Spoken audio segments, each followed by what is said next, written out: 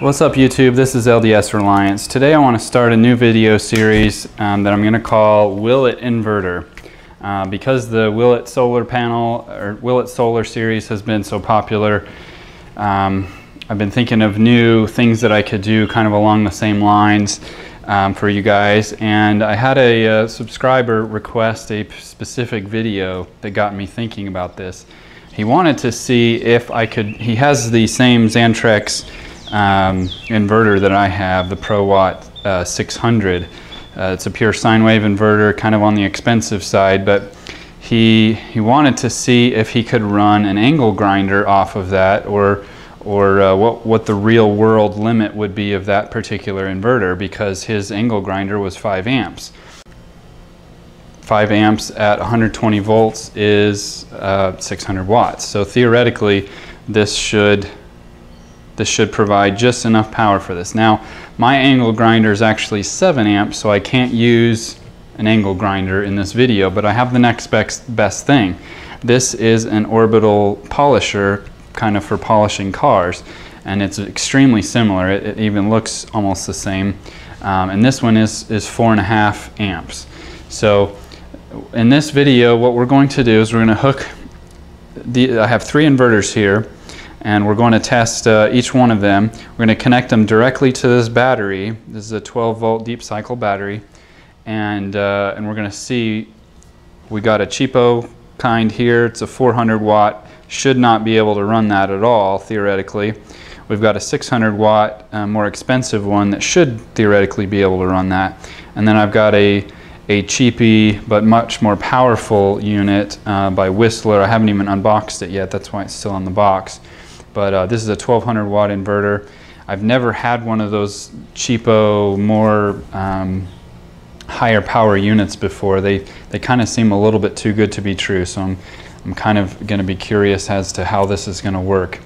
But anyway, so let's go ahead and do it. Let's connect this. Let's start with the small one. Let's connect it up to the battery directly, and then power on the power tool and see what happens.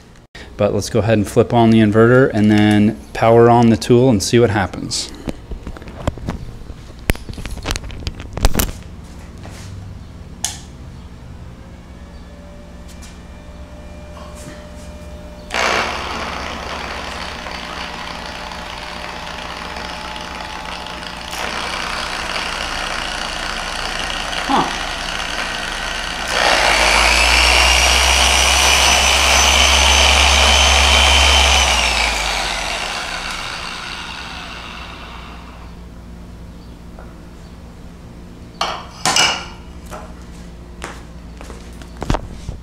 Well, it actually worked. I'm kind of surprised. Sorry I dropped the mic there.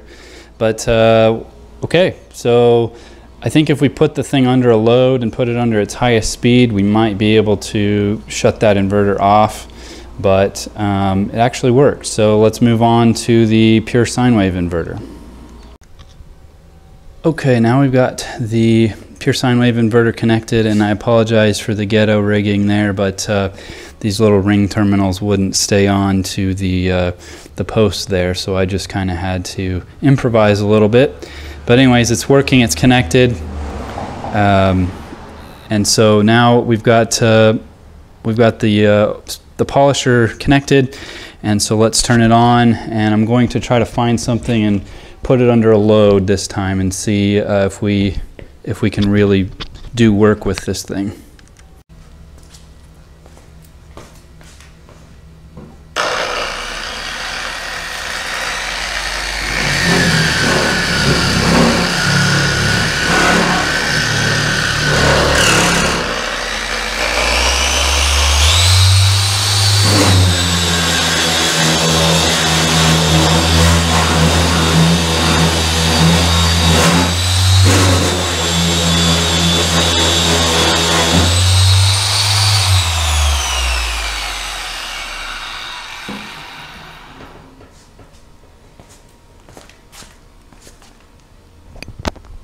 Okay, well there you have it.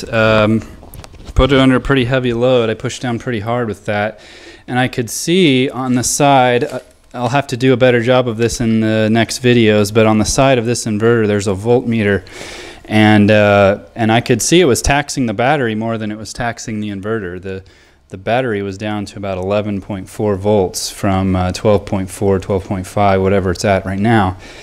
So it was pulling a pretty good amount of amps, and but it just still kept on going. So I'm pretty impressed with this Pro Watt. It does what it says it's going to do, and now I don't really feel like I need to test this thing out. So I'll do an unboxing video and a test of that thing at another point and introduce that into the Will It Inverter videos in the future. But I think we've taken this test as far as we can go today. Hopefully this has been informational and enjoyable to watch, and hopefully this series will be just as good as the Will It Solar series. So thanks for watching, guys.